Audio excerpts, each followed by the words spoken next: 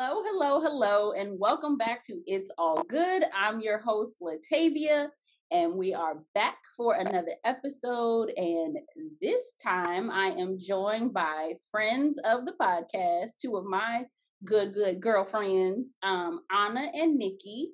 If you have been listening at all, you have seen or heard from them at least 2 or 3 times since this podcast has started, but they are back to join me. So, ladies, welcome and thank you for being here. Thank you for having me. It's always good to get together. Yes. So, I know that I just saw you guys like a little over a month ago, but it feels like it's been forever still. So thankful. Okay, we're here because we have to, I would say, discuss, debrief, and pay homage to Insecure. That's the way I feel right now. But so I don't want to like delay for that. But before we get into that, I do want to ask you all if you could share something, someone that you are grateful for, either today or in the last few days. So I will let you all go first. Onna, Nikki, you guys choose who goes first. Nikki, go ahead and take it. Okay. So what am I grateful for? So many things.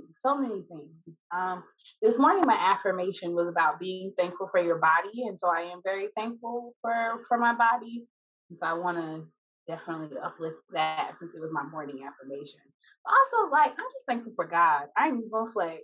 I ain't even gonna lie. I ain't even gonna play. The way he been doing for me in this past year, I'm not gonna cry. If you need to, it's okay because you know it don't take much. It'll be my third one of the day, and I'm really trying to limit them, to 2 a day. So, but God is good, and I ain't talking about what I heard. I'm talking about what I know.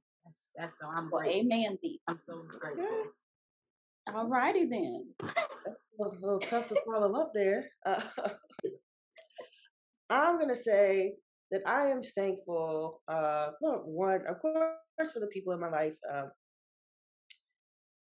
It's just good to have a village for my son and a village for myself because though it takes a village to raise a child, everyone needs one. And I'm thankful for my plants.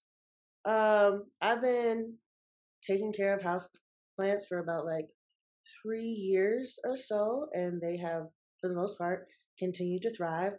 Some died, but continue to thrive. And it really, thank you. It really just makes me feel good to be able to tend to something and to have the instant gratification of a new leaf, like some sort of growth. And it just also reminds me that, we all have like our ugly brown patches on our leaves. You just cut them off, water yourself, and keep going. So, come on, Anna. I think you followed up just fine. I think we just gonna have us a little mini preaching session here. But no, that's great because that's a great little metaphor for life. We have our moments, we cut it out, and we keep it moving. So now y'all want me to follow those? Okay, great. Let me see. There's so many things. Aside from just being grateful, to see you all and have you all here so we can talk about this wonderful thing. I'll say I'm grateful for Insecure. I'm grateful for that show. But one of the reasons I'm grateful for it is because how it has been a reflection of real life and real friendships. And as Kelly says, growth. So I am thankful for growth and the process. Yes. The process of growth that I'm seeing in my life as well as those of the ones in my village. So yes, gratitude all around. And so with that, let's get into what we're here for today.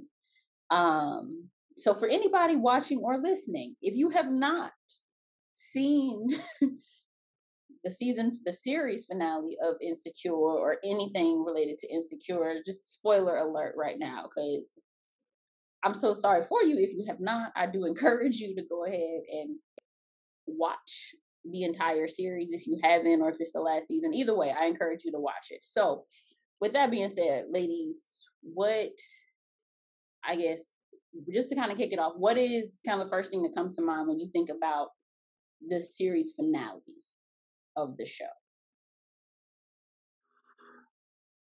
Give me some more.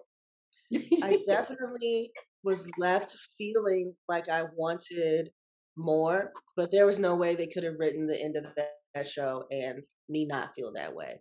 But ideally, I just wanted more. Like, I'm having a hard time coming to grips with the fact that it's even ending. Mm-hmm. I have fought the urge to rewatch it every day this week. Oh, I'm sure I will.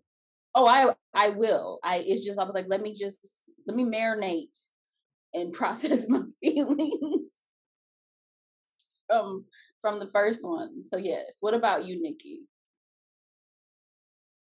Repeat the question for me. I have an answer, but I just want to make sure that my answer it actually answers the call of the question. Oh Lord, you just made me feel like I was back in Barbara. Sorry, I had a moment. When you think about the terror. I don't want to go back. No, when you think about, what's the first thing that comes to mind when you think about the series finale? First thing that comes to mind is the soundtrack. Cause my girl, okay, listen, but listen, the way in which Glock Peaceful,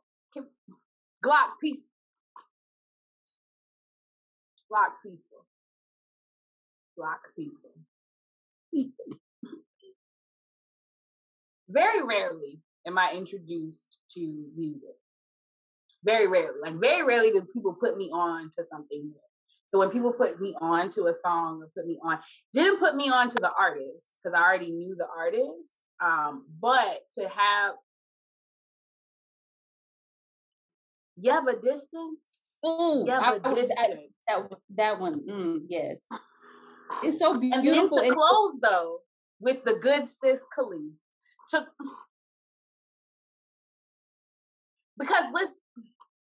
Because when we started with Insecure and Bossy, I remember the scene, I remember the song, and I remember where Khalees was.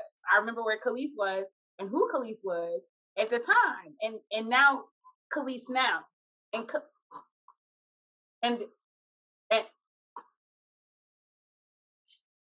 so that. Mm-hmm. No, yes, it's I got it, and I feel like the word to me of what you were saying was like completion, full circle, was what I was feeling and thinking and watching it, in terms of just how the attention to detail. Come on. And I feel like, they've always been careful and intentional about that. And I would say too, and some of this I'm saying taking kind of from watching the documentary that they did and being able to hear from the directors, writers, producers about kind of the evolution of the show. But as I was watching the finale, it was, y'all took y'all time. Like, you made sure, especially because throughout this last season, each week I was kind of like, okay, that was a good moment. What is this? It's like it wasn't giving all of the things that I was hoping or wanting. And then it was like, okay, we only got one more left. How you gonna do this? It was like fourth quarter for real. We got 2 minutes left on the clock. We down by 10. How you gonna do this? And then it was like, oh, buzzer beater. And just walk away. Like, it was on some Sanaa Lathan and Love and Basketball. Like, I'm gonna just hold it. I'm gonna just hold it. Play for your heart. Play for your heart.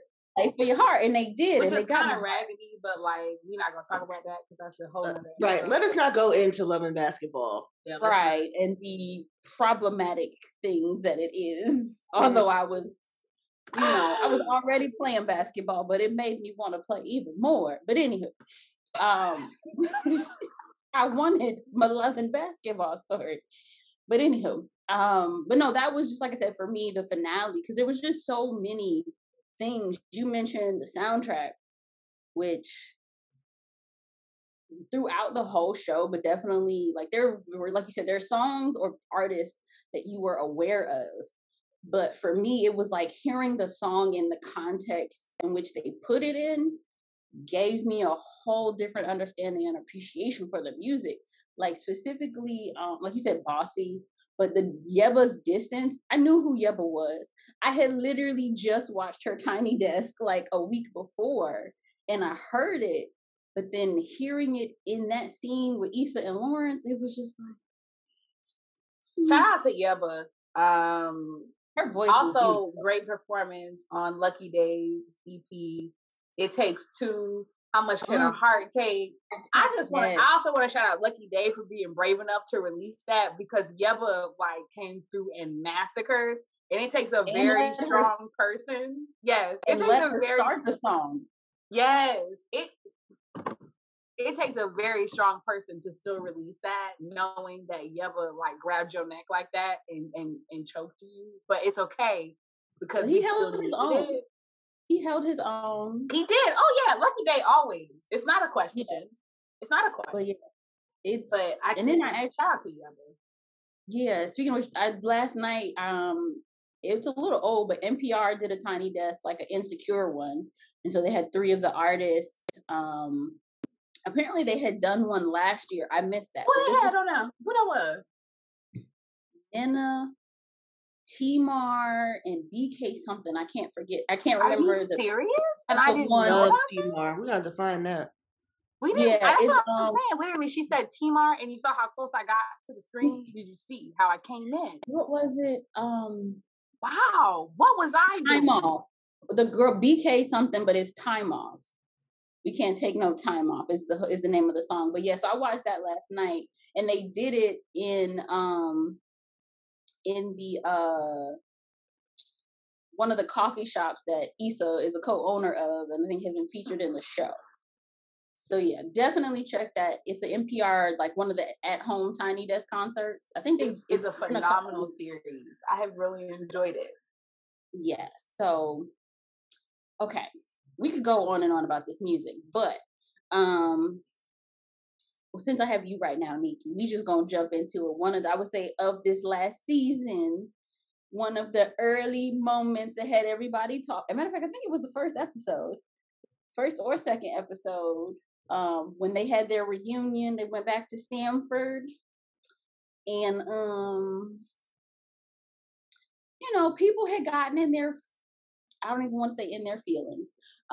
Folks was clutching pearls, and a lot of debate about about Tiffany's character, her attire, and just kind of what that meant, the disrespect. And if you don't know what I'm talking about, in the show, Tiffany and Molly are members of Alpha Kappa Alpha Sorority Incorporated.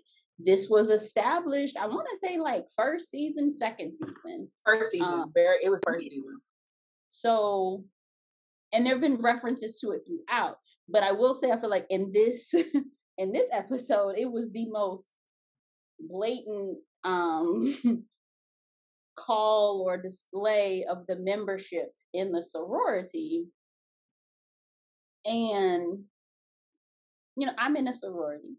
But Nikki, you are a member. I'm in the sorority. Yes. What we're not going to do here today is that. But I'm gonna give you your moment to address how. Like, I know how I felt seeing it, but I would like to hear from you as a member. I want to know how you felt because, and I say that because, like, I know I'm going to be coming from a place of clearly like personal bias, so. I want to first know how you felt. I was like, okay. No, yeah, sure. So when I was, and Anna, we're talking about, that episode with Tiffany. But honestly, the first time, like the first outfit where it was just all pink and green, I'm watching, I'm like, oh, okay, she's naked. Okay, clearly, that's obvious. It's and then, but to me, it was the way the outfit, the colors of the outfit, as well as just the style of it. It was, to me, it fit Tiffany's character in terms of like the personality that we've come to know of Tiffany. So it was kind of like, oh, okay, all right, I see what y'all doing. But then it was also, I assumed this was some type of a homecoming. So since they were going back to Stanford, so to me, it just kind of made sense, because I'm one that you will catch me in colors quicker than you will see me in letters, just because that's more often than not, I will always have on it's not, it is it is not surprising to see me in royal blue or white. But when then she had on the cardigan, it was like, okay, we're really doing this. And I was honestly, I was a bit surprised that they had the shield, or that she had that cardigan with the letters and the shield, just because I know that's not something we typically see in television or movies unless the actor themselves is a member, like, what is his name? Ghost from Power. I can't think of his name right now. His Steve real Harvey name. also. And then Steve Harvey showed the emblem. Yeah. His, so yeah, that's a better one. Steve Harvey and Cedric the Entertainer. Because in the Steve Harvey show, Steve Harvey actually, he had a whole shield. Right. And now, before I was Greek, I didn't know. But now that I'm, but ever since, and I now see the show, he has an entire shield. Right. So he has it. And then Cedric Entertainer is also a member, is a Kappa. And so he would have letters or the cane. And I even remember back, what was it, Moesha, her dad, Frank, I didn't know it at the time, but he's actually a member. He's actually a Kappa. And so he would have the cane, but he never, if I remember correctly, he never actually said the letters. But it's usually because of licensing, all those things, and, the trademark licensing world. Right. Like, so it was just like, oh, wow, that's different. But immediately is, they must have gotten clearance. Yes. They got clearance, because you wouldn't go this far. And then it was also, for me, it was like, well, her and Molly are in the same sorority. Why isn't Molly wearing something? But then it was also, Tiffany is known to be a bit extra. So it's not surprising that she is wearing more. Plus, I have rationalized, Tiffany probably still active. Molly's like, I ain't got time for that. I'm financial, but I'm not active. Like, right, exactly. But that was kind of where I would. So it was like I saw it, and kind of, to me, this is a distraction from what I'm really trying to find out about the show. What's going on with Molly and Issa? That was where my mind was. But then, so I was surprised and not surprised at the outrage by people, specifically people who are not in Greek letter organizations. But yeah, that's my take. So I'll give like full disclaimer. I don't know how like the situation culminated. Like I don't know what the end result was, because after it kind of happened, like I really still wanted to enjoy Insecure, and so I just like personally like disengaged from that particular part of it, because I didn't want it to ruin what I thought was a really important moment in the culture. Yeah. I didn't want to, me on that, full disclaimer, I am a member of Kappa Alpha Sorority Incorporated. And it was, I had the same reaction that you had initially. I saw the shield and I said, oh, they must have gotten permission. And in my heart, I was like, oh, that's so great that like they understood the value of the culture and they went and got permission. I was expecting the sorority to put out a statement like we were so happy to work with and license, blah, blah, blah, blah, blah. And I thought that if that had happened, what a great moment, for the culture. What a great validation for the culture. Also coming from an IP background, for those who know me in my real life, that had to have happened, because there's no way you can do that without getting that clearance, because it's a whole. Because it ain't like they're gonna know.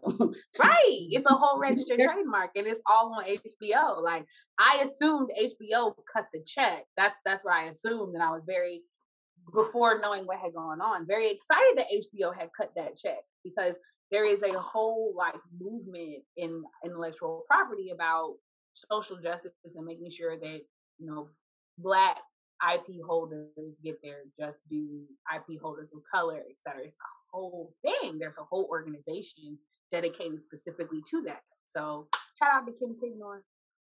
So I just really thought that what had happened.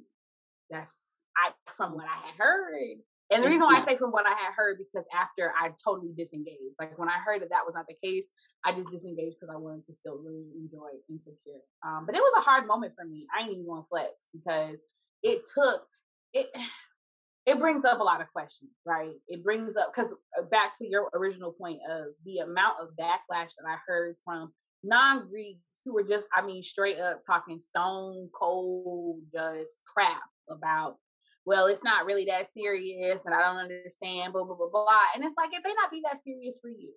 It may not, but as a person who like did not, in full disclosure, I'm a grad chapter member. So like being grad chapter, I had to wait a very long time. So I spent a lot of time, being not fully understanding what all went into being a member of a Divine Nine organization. And so I felt like a lot of the comments came from just, not really knowing everything that we put in to be members of Divine Nine organizations, active or non-active. There are lots of conversations that we can have within our Divine Nine MPHC, but outside of that, like active, non-active, it's a lot that goes into it. It's a lot that is pledged to that shield. That shield means a lot. That shield is very sacred to a lot of people. And so it hurt. I cannot. When it came out, it hurt. You can call me sensitive. I'm a Cancer. I don't care. It hurt. It hurt because it was kind of one of those things of like where outside of it, but I honestly, I don't lay anything at the feet of the show. I actually lay it at the feet of the attorneys who work for HBO, because whether or not they knew, whether or not you knew, all of that, none of that matters. All that matters is like basic black letter law. Certain things are required of certain legal entities. And Kappa Alpha, Sorority Incorporated is a legal entity. And so the attorneys at the very least should have done their just due. And that's always been the place that I've kind of been in. It was like, I'm not about to attack Issa. I'm not about to attack Amanda Seals. And I'm surely not about to attack Iran Orji. I'm not about to attack anybody who just showed up that day and did what their job required. That is not who I have beef with at all. And I don't even have beef, because y'all know I don't even do beef like that. It's just more so of like the attorneys that do the back end work, that do the double checking and all of that. It's a registered trademark, my guy. Like, it's a registered trademark, and there are certain there are remedies that are specifically available to you and requirements that are required when you do your due diligence of registering your federal trademark. And so that's kind of where I stand with it, and why I was able to still enjoy the show, because that's where I put my I guess my beef or whatever. I just feel like the attorney should have done better. And I don't know how it worked out. I don't know the resolve. And honestly, I don't care, because the reason why I say I don't care, not that I don't care about my organization, that I don't care about MPHC being respected. Ultimately, I don't care, because it ain't got nothing to do with me. So I leave that to the people, to the attorneys that are now addressing the issue. And whatever resolve they come to, I just have to, have faith in whatever that resolve is, which is why I give it to God, and I don't care. But I will say, I do hope that any show, entertainment entity from this point forward takes it very seriously, because it's a serious matter. It's a serious matter. And so I hope everybody from this point on takes it serious. I agree. But before I say anything, Anna, what were your thoughts on And I think you and I talked about it kind of like in the moment, but just like, what were your thoughts on the episode and then like the backlash and all that stuff? For those of you guys who know, I'm the GDI of this group, but a lot of the women in my life are Greek. So I do understand the significance of the crest, of the shield, of the letters. Like my mother is a Delta, and like even though you wear your mom's shirts, around the house and stuff, and it was never to wear any of her, Nelia ever. Even if I wasn't going to leave the house, it was never that. So I do understand the importance of the people who wear the colors, the letters, the crest to actually be members of that organization. I did understand that. Um, I just assumed, like y'all did, that they must have gotten that cleared, or else they would have came up with a fake one, like they didn't stomp the yard. Like that's what I just assumed. I didn't think much of it. I was like, oh, okay, they got it cleared. And literally, honestly, the first time I didn't even see the crest. I saw the letters, but I think on the other side of the cardigan was the crest, and I didn't even see that until it was like freeze framed for me. But so I didn't really think too much of that because, like I said, I assumed they got the clearance. I was a little taken aback by the fact that I felt like this was the first time we knew that they went to Stanford. Stanford, as far as I'm concerned, is an Ivy League school. And now my background is going to an HBCU. Anyone who does that knows we holler about our school all day, every day. Like it's not like to know me, to have worked with me. It's not to know where I went to school for sure. And it's something that we're very proud of. And I don't necessarily see that with people who went to PWIs as much. But I definitely had to think twice about, like, did we know that they went to Stanford? Because I feel like this is a big deal. Any person that I know, and I really only know about 3 people who went to Stanford, they more than casually mention it for the most part. They reflect back on their time at Stanford, and I just feel like I was looking for that. So in that episode, I wasn't necessarily taken aback by the Greek part. I was taken aback by the fact that we're just finding out that you went to a West Coast IB, and to me, that explained a little bit more her frustrations with Lawrence in the first season. Because, I mean, he has the skills. He's a computer person. He's working on his app, and he already has this educational background of excellence. Why haven't you been achieving as much? Where at first I was like, she kind of get off his back a little bit, just graduated from college, working on his app a little bit. But when you add like that Stanford portion to it, I think for me, it made more sense as to why she was so exasperated the way she was. But yeah, I didn't know anything. I didn't know about them going to Stanford. Did y'all know that? So I'm glad you have brought that up on it, as you always do, bringing up the stuff that need to be talked about, because you always do that. You always do that, girl, because I did not know it well. I did not know. I knew they went to school together. I would say, I think it was either the Wind Down or the documentary where Issa talked about that. And I guess she said it was something about a prop mistake in the early on in the show that I missed. Apparently there was some kind of mug or something in an episode, I guess the first season or something, that included Stanford. And she was saying that's why they ended up being, that they all went to Stanford. Because until the episode, I had no clue. I knew Issa in real life went to Stanford. I did not know that was where that's where they all met. So it was like, and I know Issa Rae went to Stanford because I've heard her talk about that. And also Jadena went to school with her there because he talked about how that was where they met. And she had told him, she would put him on, and he was in that episode, I think first or second season. But I do think that's a very interesting point in terms of like the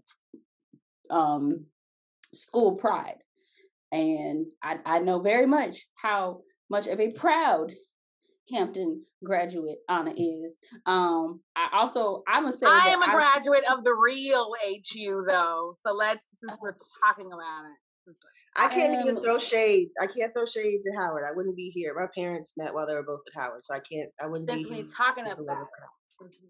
Well, see, I mean, I ain't gonna go there because I did not go. I went to North Carolina Central University, Mm-hmm. But aside from that, and I think what I was, Anna, you said, most of the people, especially that if they went to an HBCU, are very proud. You know it. Not as much for PWIs. And what I can say is I feel like personally, as well as for Nikki, we do fall into a bit of an exception there, because I know for a fact that she has a whole lot of school pride, and I know that I do as well, not just in where we went to. Yeah, you can see hers in the back. But like pride in undergrad as well as where we went to law school. And I rep both very hard. Now there's a third one. You ain't probably ever gonna hear about it from me. Thank you, but yeah, whatever. The two you go hear about are Temple and North Carolina Central University. But that was a big, and that's why I feel like that first episode, there were just so many things, but also not a lot. So it was just like, the only other thing I'll say about that in terms of the episode, the backlash that I was a bit annoyed by was that people were coming for Amanda Seales individually and the other people individually. And it's just and acting like they didn't know that it had been established that they were members of this sorority already. So that annoyed me. I did kind of look into it a little bit after. To my knowledge, they did not get clearance ahead of time. The other thing about it that shocked me is the showrunner, Prentice Penny, I believe, is an alpha. And so, and one of his, he had, put something out kind of defending Amanda of like, hey, it was my decision. It was our decision. We want to highlight, and we wanted to show, essentially highlight them on this big platform, which I think that part is great. But what's missed, and Nikki, you touched on this, is you want to highlight. So you think it's important enough to highlight on this platform, but you did not have the respect enough or hold it in regard enough to follow the same channels that you would have done, that you did for this music, that you did for anything else. And it's, especially knowing that he, as well as some of the other people affiliated with the show, are in Greek-led organizations, I'm not even gonna say you should, that there is a process in place.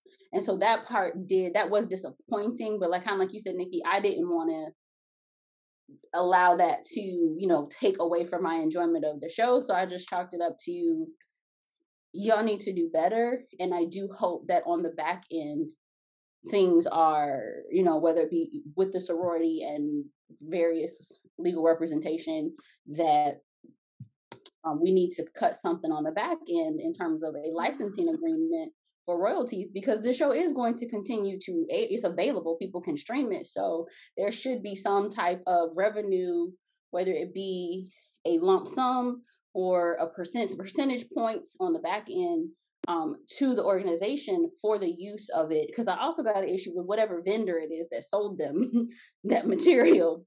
But like I said, I don't want to stay on that, because like I said, the IP attorney in me has all kinds of questions and is looking for receipts that are not there. But once again, that's not my area. But if anybody would have asked me, I would have let them know, you need to contact headquarters and ask. They got a process.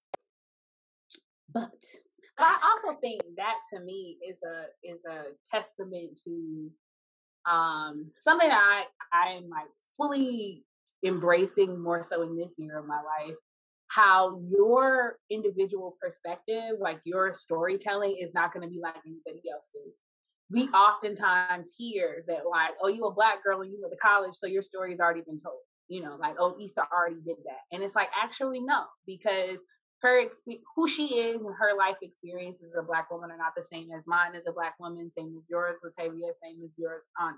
So your story always has a uniqueness and a specificness that needs to be told, because it's your story. And so for me, it really overall just highlighted how we can, quote unquote, all be the same, but still very different. Black people are not a monolith. So like, as soon as I made the connection that she went to Stanford, as soon as I and I use that as kind of like a segue into some of the quote, I haven't seen it on my timeline, but I've heard about like backlash about Issa Rae being from Stanford. She went to an Ivy League. She came from money. blah, blah, blah, blah, blah, blah, blah, whatever.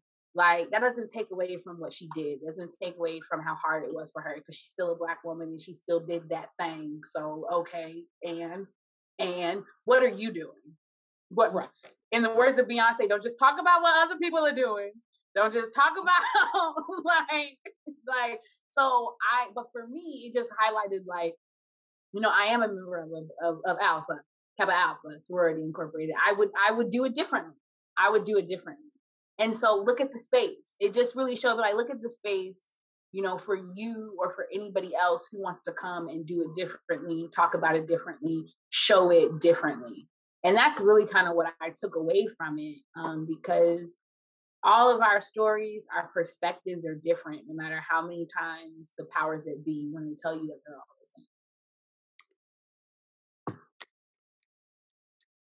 the same. Was it two snaps, two clap, two snaps and a twist? No.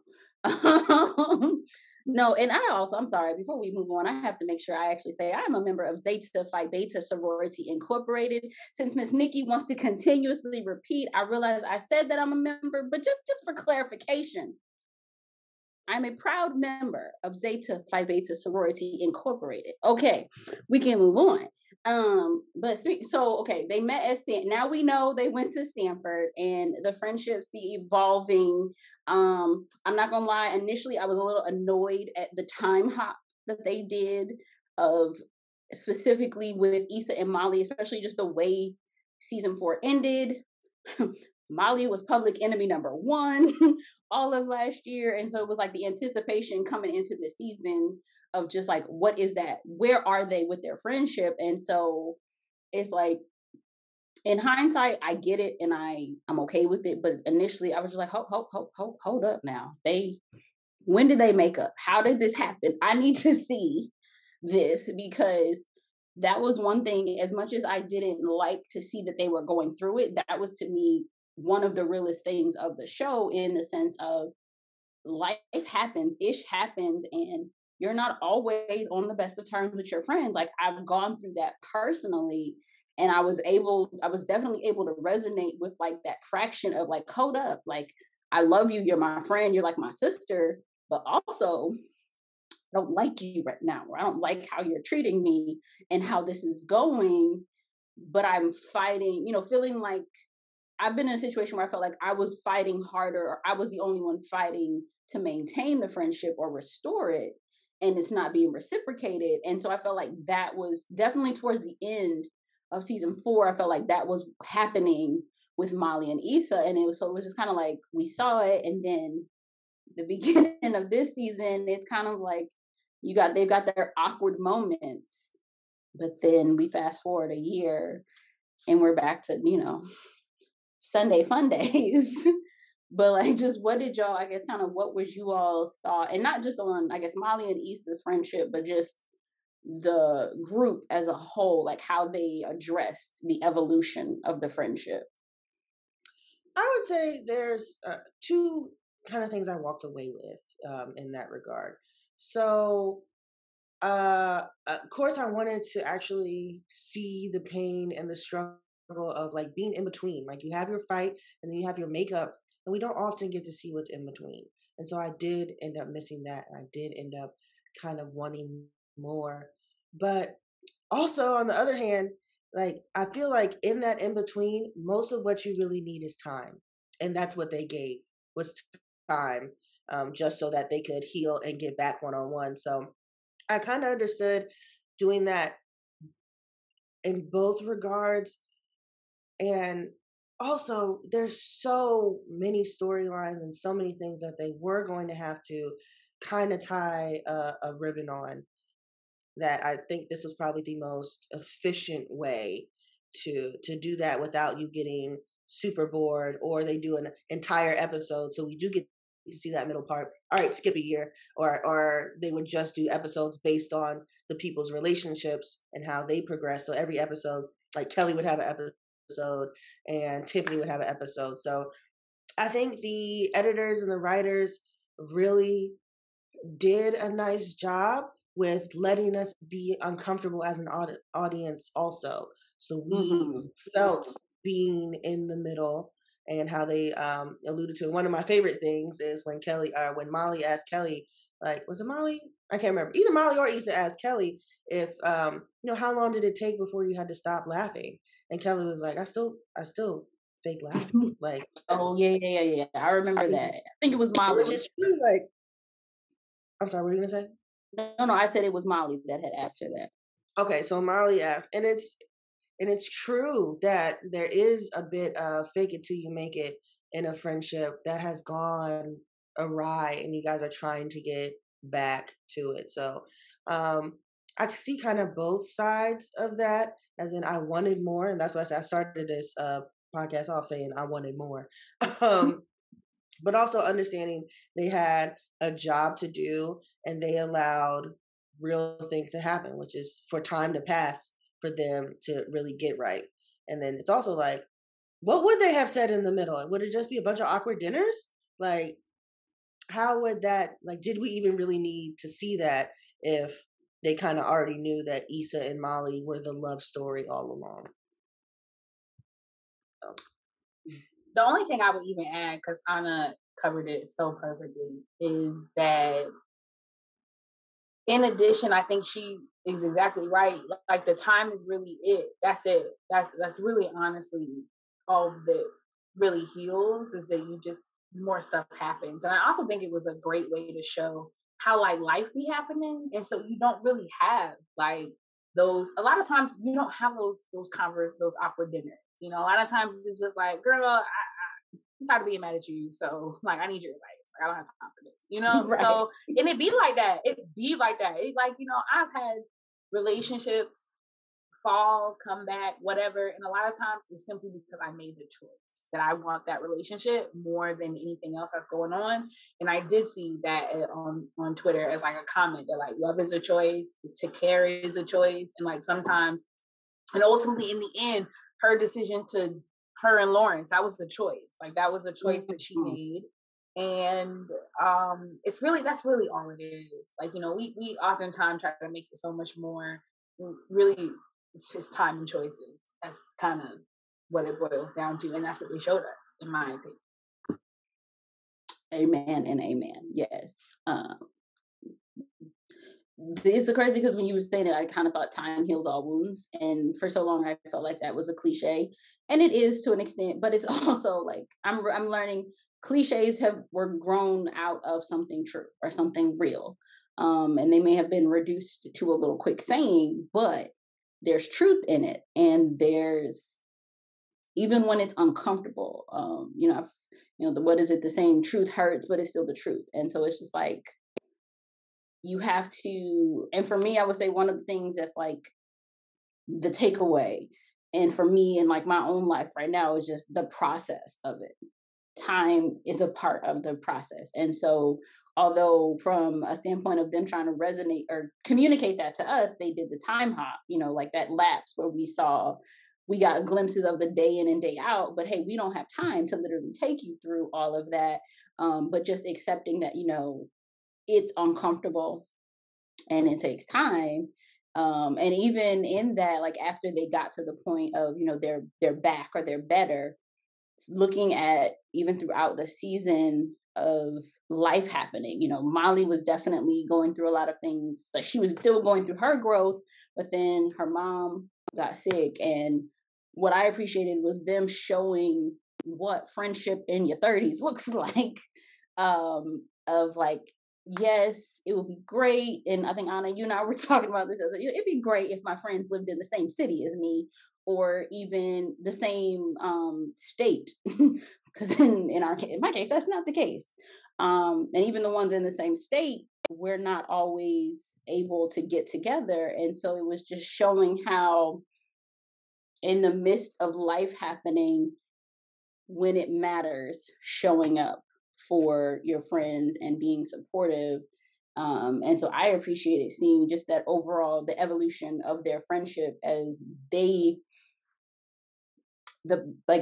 individual evolvement and growth, and how that translated into how they showed up as a friend, specifically Molly and Issa. Because it's like, there were a lot of times I feel like in this season where Issa was showing up for Molly in ways that she didn't or just couldn't before. And so it was like, I appreciated that. But just speaking on like friendship in your 30s, I think they did a nice job kind of illustrating that, and just having real conversations and real things happening. Like, when you're in your 30s, unfortunately, parents get sick, and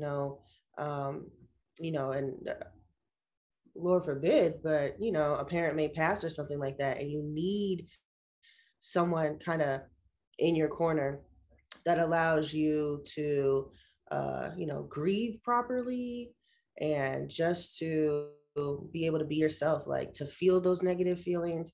And I just think they did a really good job of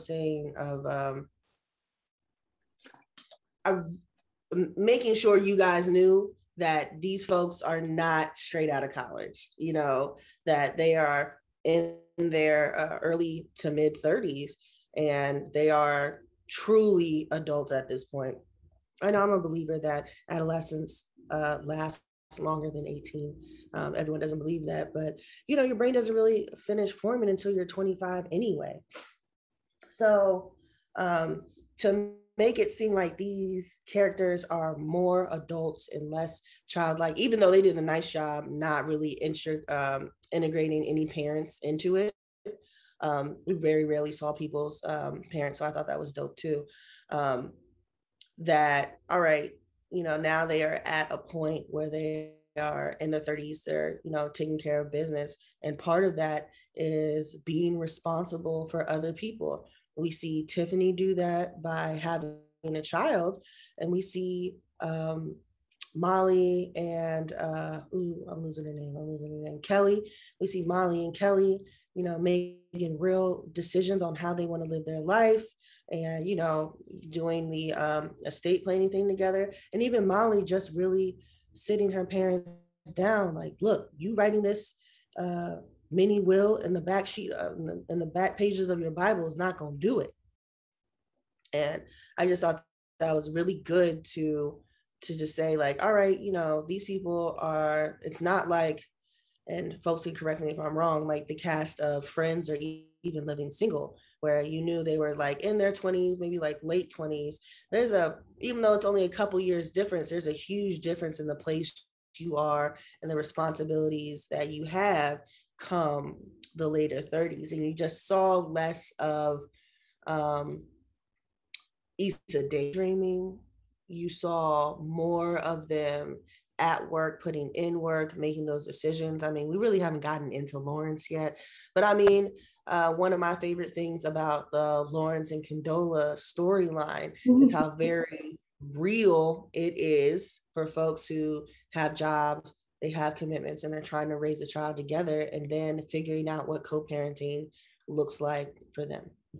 So I definitely thought it was a homage. It paid homage to what it's like to be in your 30s, like your early 30s and mid 30s, for sure. And I'm sure your late 30s, I'm not there yet, I'm sure your late 30s are something completely different as well, like as you kind of move forward. But I just thought this was definitely a 30 something season, as opposed to before where they could have been 22. But this was definitely a 30 something season.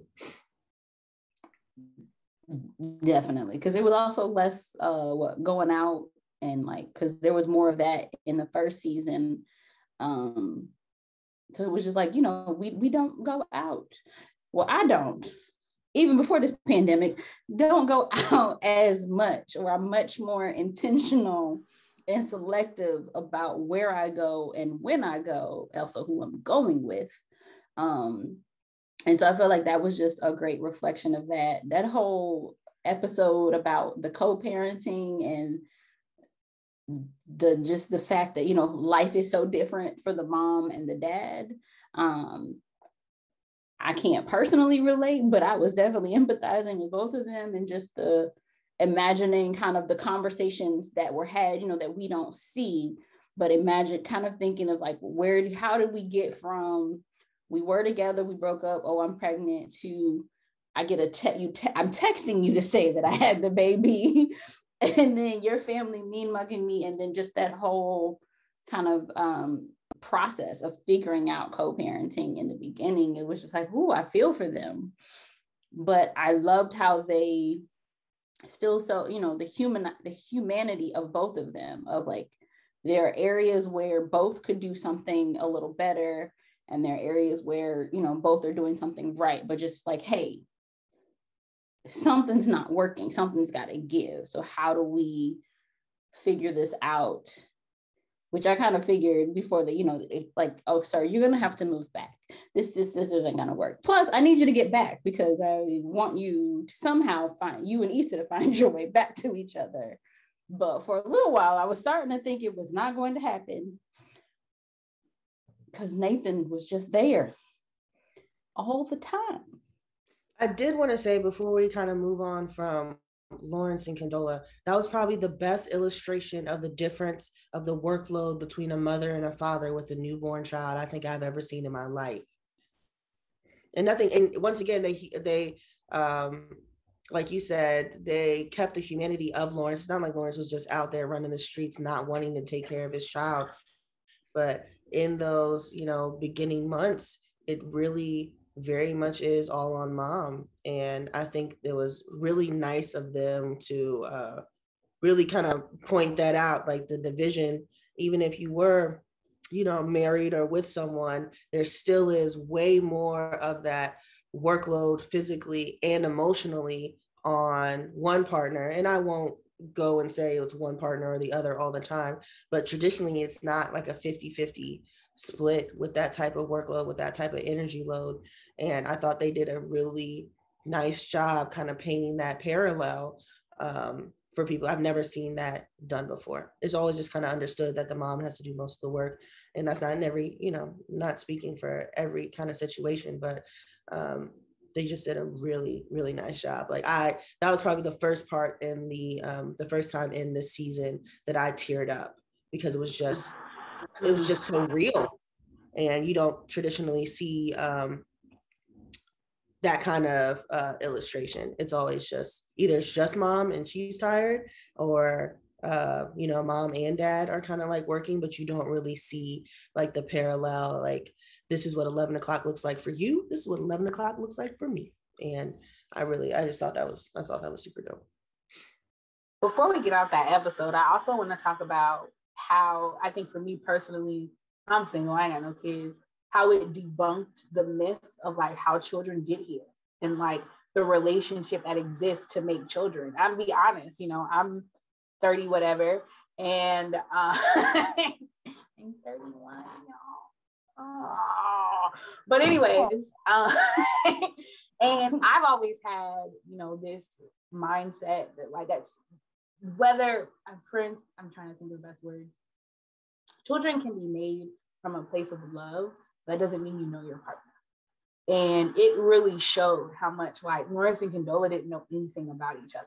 Like they really didn't. And now there's this kid here who they now have to take the time to know and love in a whole different way. And there's an issue because like they don't know each other, and how that happens and how it can happen. I think for me, I've always just had this romantic notion that the love, you know, they had love. There was a love there. And we know Condola and Lawrence's relationship. I mean, they probably cared for each other, but I can't necessarily say that there was some like real deep love there that brought about and beautiful child that, yes, you know, all that. But outside of that, it really debunked that myth for me, because I think also like as a single woman, when you're dating, or as a single person and you're dating and you start dating a person that has a child, or you're with a person that has a child, there's always this assumption that the relationship that they have with the other parent of the child is some like heady, lusty, you know, kind of like, ooh, God, I can't wait till we get back together. And it's not. It's in a lot of instances, in a lot of situations, the reality of it is this child is here and we are doing our best to take care of this child together, but there's also awareness that knows that like that person may not be, probably isn't my long-term partner. And it further debunked that myth for me, because I also always assumed that maybe that recognition came after the baby was here.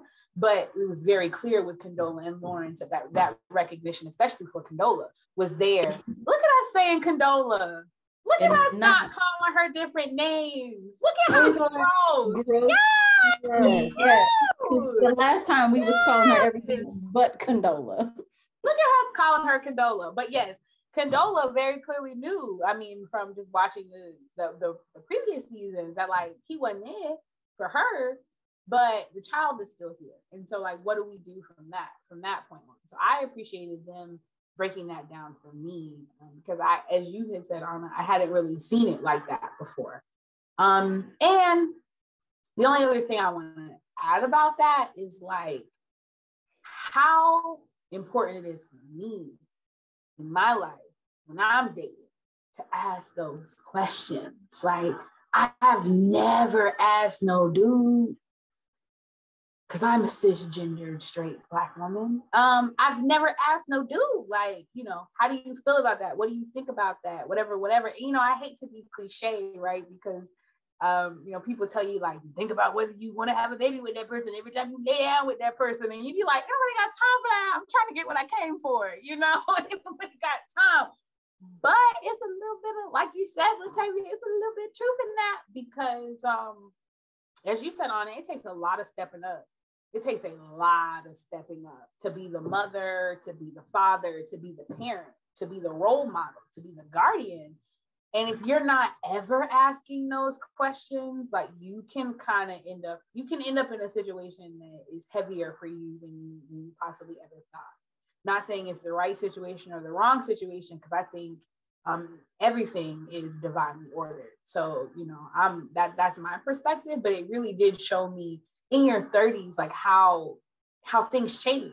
Like that stuff you used to do, put away childish things, not to do that on this podcast. But I think this whole season was just about putting away childish things, and how much of a step that is in your 30s, how you can embrace it, but you can also wrestle with it at the same time, because it's a evolutionary process that I think none of us, as much as they tell us like you're going to grow up and you're going to be an adult and this is what it means, like none of us are ever really ready for it.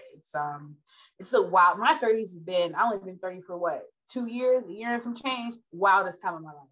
Craziest things happen every single day. Cannot prepare. Whoa, you know? And so I appreciated them for showing that, and showing how like all, there's layers to it, there's aspects of it. I really, really appreciate that, because there's so many things I thought I knew. I don't know nothing. I don't know nothing at all. Cool. As you could probably tell, we really, really enjoy the show Insecure and appreciate all that it is and everything that's been done. But because of that, there's just so much to talk about, so much to unpack. So can't fit it all in one episode, but thank you for listening. Remember that just as we have seen throughout this series of Insecure, and I'm sure you have seen in your own lives, that it's all about the journey. So regardless of what it looks like or feels like, remember that in the end, it is all good. Thank you for listening, and until next time.